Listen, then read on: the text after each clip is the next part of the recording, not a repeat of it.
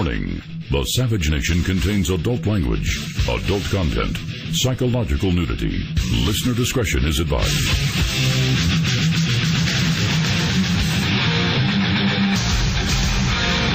And now, America's most exciting radio talk show, The Savage Nation. Talk radio for the thinking person, home of borders, language, culture. And here he is, Michael Savage.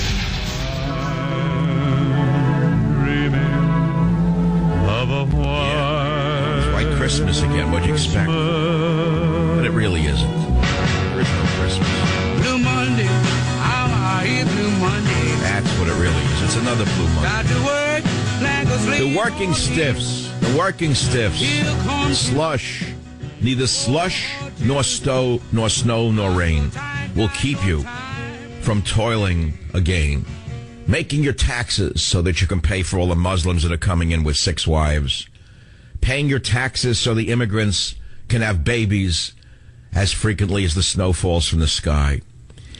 Making your tax payments so that Disney can fire the IT workers and replace them with cheaper workers from India and say it's in the name of socialism, or is it capitalism? Well, whatever it is, it's in the name of greed. Welcome to the Savage Nation. Main topic is Trump, of course.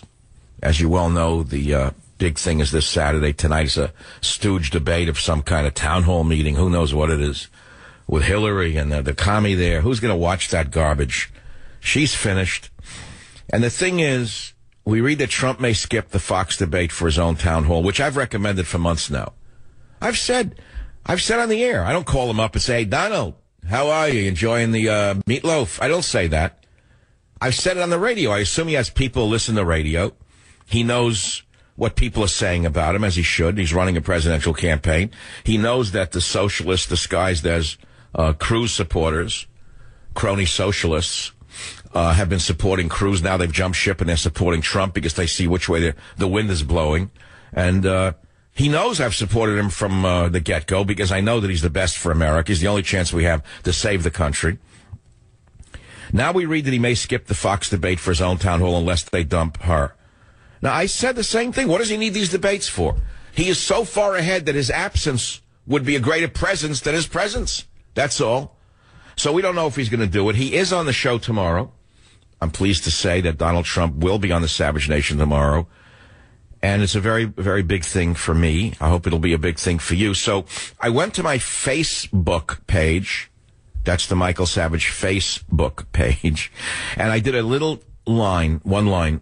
Donald Trump will be on my radio show on Tuesday. Send your questions here. What would you like me to ask Mr. Trump? So we have 14,000 people were reached in the last hour or so. Some of the questions are good. Some are idiotic. And I'm going to read some of them to you. And then we're going to go on to other topics. If you think that's the whole show, you are wrong. We're going to talk about a group called Britain First, which I didn't know existed until I found it on my own Facebook page. A listener posted it. And I could not believe there's such a group. There are Christian patrols in Muslim neighborhoods. They're marching through Muslim neighborhoods holding crosses. You should see the hate coming out of the Muslims who scream at them, it's our country, get out of our neighborhood. Yeah, these are big British guys. These are the British types that built Britain before I have such contempt for the vermin who've taken over the West, those suicidal liberals who've stolen Britain from the Brits, stolen America from the Americans. Well, anyway, there's a Britain First movement, and they're marching through Muslim neighborhoods with crosses, giving out newspapers. Naturally, the vermin in the media are calling them names like racist and whatnot. The real racists are the Muslims who scream, get out of our country, get out of our town. We'll take over your country. You cannot believe this. We'll be talking about that on the show, as well as all the news, views, and reviews. We have a new report from the radio industry. Inside Radio has reported that afternoon drive is the king of radio time. I've always known that. It says radio stations have always made it a priority to corral listeners with strong morning drive shows that amp brand loyalty and ratings. It is, however, actually afternoon drive that draws the highest cume. The fact may not be a news flash to programmers, but anyway, I've known this since I began in radio. And then they explain it. I happen to have an afternoon drive show. PM drive is 3 p.m. to till the show is over on the East Coast, noon on the West Coast, which is why I moved my time to noon on the West Coast, which is a little bit of a stretch for my people on the West. They like to listen to me in the afternoon. And they say the audience drops dramatically after 6 p.m. on the East Coast. It drops to a very, very low amount, to an insignificant amount. People don't pay attention to it, which I've known also, by the way. Very interesting stuff. And it's mainly about, radio. You may not be interested. So let's get down to business on the Savage Nation.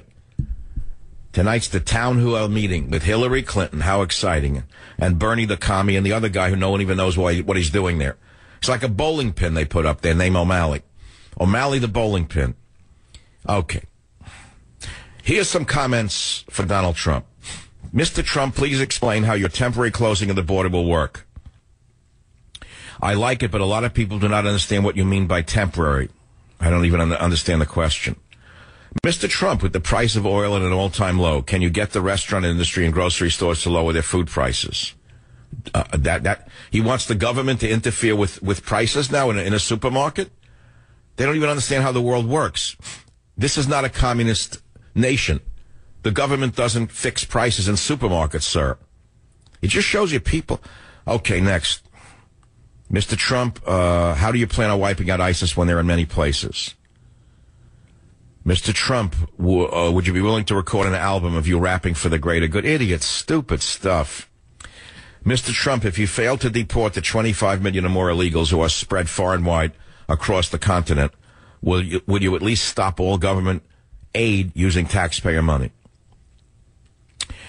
Another one says, you mean he's actually going to tell us more than I will make America great again and not get mad when we actually want to know how? Okay. Will he be true to his promises and always put the American people first before he makes any decision in case he wins the presidency? Oh, God. I don't know if I should even do this. I'm already bored of it. Let's see. Let's go down. As an Assyrian American, my question for Mr. Trump, Assyrians are currently experiencing genocide and are being driven out of their lands and homes. As President Trump, how will you help them? Okay. Could I please have some money? Someone wrote. What's this now? If you were elected president, would you allow Hillary Clinton to be prosecuted if the FBI charges her for endangering the security of the United States? And if you win the primary, would you consider Ted Cruz as your running mate? Okay. Mr. Trump, the political correctness disease is ruining the military, the Marine Corps in particular.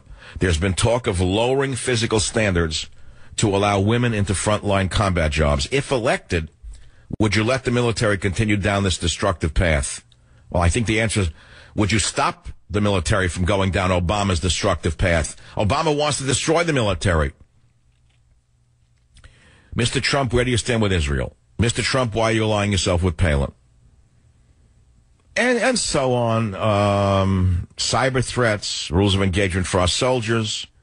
Who'd you pick to be your running mate? Would you have Congress and judges do a drug test? I would love that. See, I suggested, I'm the first on the radio. If we ever did drug testing on Congress, like if you take a job in a corporation, I think you need to take a drug test to work for Domino's Pizza. A pizza chain requires that you pee in a cup. I would say if we forced everyone in government from the president down to pee in a cup and you published a drug test every 90 days, 90% of them would have to resign if you actually did that. That would explain their madness. That would explain their madness.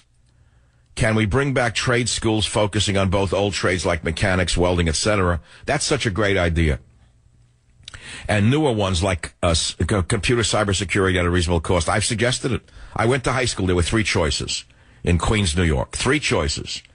One was regular high school. I went to Jamaica High School. Next to it was a trade school where the guys who didn't want to become a white-collar guy, they worked with their hands. They became plumbers, electricians, carpenters. They probably make more money than most of the people who went to the regular school. And then there was a third school called, I think, commercial for people who wanted to be a secretary. But we got rid of it. You know why? Because everyone's an Einstein. Oh, yes, everyone's an Einstein if they're given the chance. Everyone's equal in socialist America. It's just a matter of having started out with impediments. Like they lived in poverty. Like some of the greatest geniuses on earth never lived in poverty, okay? What a bunch of garbage. If Michael Savage... Oh, this is horrible. Look at this. People, they put up these ugly things about me.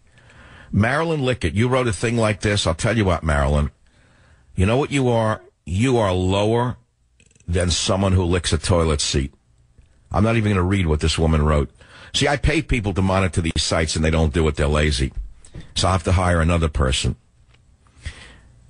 Could you try to curb your urge to be flippant? Oh, come on. I don't even know if I want to read this. All right, forget about it. I'm not doing this. This segment is over. If you care to comment on what I just said, please don't, because I'm bored of it. So let's move on. Let's move on to some of the headlines on michaelsavage.com. Let's see what I have up there. Britain first carries out Christian patrol in Islamist hotspot. This is good. They said this is a Christian country. The Muslims are screaming, get out of here. We're going to take over this country. Flash, Trump on Savage Show Tuesday spread the word. 3, UK. New reforms give immigrants with more than one wife extra benefits. Isn't that tolerant? Isn't that wonderful under Cameron? That if someone from, let's say, a throwback country that beats their women, beats their children, wants to have 6 of them like 6 puppies, and he dresses them head to toe. Take a look at that piece of garbage with the headscarf on. Take a look at that filth that they brought in there. That filth can walk the streets of England, and I can't. Look at, he's walking around with 2 wives with black covering their whole bodies. They look like they're wearing tent awnings that fell down upon them. And that's marching around England. He gets more benefits because he has extra wives. How can a nation survive its fools? It cannot. Look how we're doing in this country under the fool in the White House. He thinks he's fooling the world. Okay, let's move on. 2 Israeli injured, 1 in critical condition by Palestinian terrorists. You don't care about that. Another one broke into a house and stabbed the mother in front of 6 children. What's the difference? Another one broke in and stabbed 2 women today in their houses in Israel. What's the difference? Just Jews. Jewish blood's cheap. Glenn Beck says he prefers Bernie Sanders over Trump. I mean, you surprised? If you take that much hemorrhoid medication, it affects your thinking eventually. Do you know that? Robert, it's true. It must be the preparation H crosses the blood-brain barrier faster than heroin. I know that heroin crosses the blood-brain barrier as fast. The molecule is so small, it goes right to the brain. And I know that vitamin C crosses the blood-brain barrier faster than heroin, which is why it's a good treatment for it when it's given properly and is done intravenously. It's been done in clinics. But I didn't know that preparation H crosses the blood-brain barrier at such a fast rate. How else do you explain that Glenn Beck says he prefers Bernie Sanders over Trump? Answer. There's no other explanation whatsoever that I can say on national radio. Let's see what else. Is dementia risk falling? Shows a surprising drop in some countries. The risk of dementia and Alzheimer's. Would you believe that? Isn't that good news? The sky is not falling, by the way, and everything. Some things are good. Now, let me give you a quick 1-minute diversion if you're just listening and you're bored to death because you were in the snow and the slush and football and you want to hear about idiots with balls banging into each other. God bless you. It's a big world. There's a lot of people in it. People have to do what they have to do. One of my hobbies is watching birds. I live next to the water in San Francisco. There's thousands of seafowl of many species feeding on the sardines. And it's very reassuring for a while. And now I can't stand it. I want to get out the shotgun. They're waking me. They're keeping me awake at night. They're squawking as the schools come in next to the house, driving me nuts. The house stinks of the house even stinks of the fish that they're ripping apart with the eggs falling out. Of course, I'm not going to shoot them. I mean, they're doing what they do. But one of the things that I love about all of this is that it shows that San Francisco Bay is so healthy. The birds are healthy. The fish are healthy. Do you know why the birds are healthy and the fish are healthy and the water is relatively clean? Because of environmental wackos from 40 years ago. The very environmental wackos that oafs in the media call environmental wackos, because of them, we have clean waters, cleaner air than you would ever imagine. Had there been no environmental wackos, as some cigar-smoking oafs in the media would have you believe, the bays would be polluted. The air would be unbreathable. Do you understand that this is where government comes in? Do you understand that limited government is required, that we can't live in anarchy? Okay, think about it. I'll be right back. Well, welcome back to Afternoon Drive with Michael Savage.